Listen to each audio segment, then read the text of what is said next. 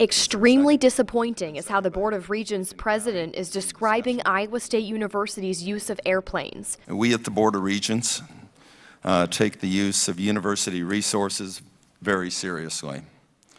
In more than just a few instances, the decision to use the plane appears to be questionable at best. The board also releasing results from his internal review of flights Leath has taken using 2 ISU-owned airplanes. The review finds Leath did not do anything illegal, but the board is asking ISU to implement stricter policies for its use of airplanes, to hold those who use them accountable and make a clear distinction between business and personal travel.